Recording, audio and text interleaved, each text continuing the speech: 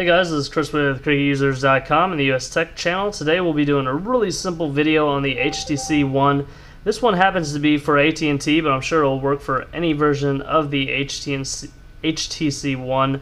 So we're going to unlock it and we're going to show you how to do a screen capture on it. You're going to use the volume rocker, the down one actually, and the power button right here. So on this we have an OtterBox Defender Series case, so it's obscuring the view of the buttons, but it's power and the volume down at the exact same time. And this can come in really handy.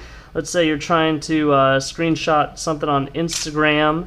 It'll get the click there, say save and screenshot. Or you're trying to do some tech support thing with someone. It'll really help you out. Let's see here.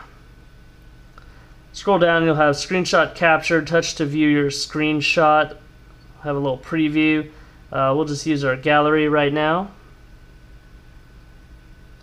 So it's going to go ahead and open up the location of the screenshot. For some reason it didn't go right to it, but that allows me the opportunity to show you exactly where it is. Actually, this is it right here. It just looked like my home screen because I took a screenshot of my home screen. Anyways, so let's back out. There's some pictures from earlier.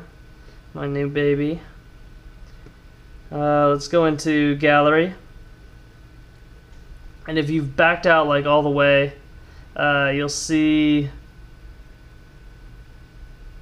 well, if you don't have all this other stuff on here, you should see my photos. Go ahead and go into there.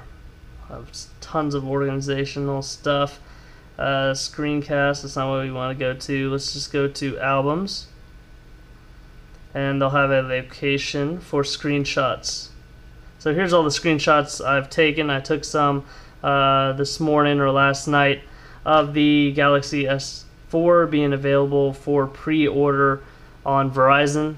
So a lot of good reasons to take screenshots, and it's really easy with the HTC One. All the functionality is built in. You don't need root or anything like that. So for more information on this advice and more, please like this video and subscribe to my YouTube channel. Thank you a lot. Helps me out a whole bunch.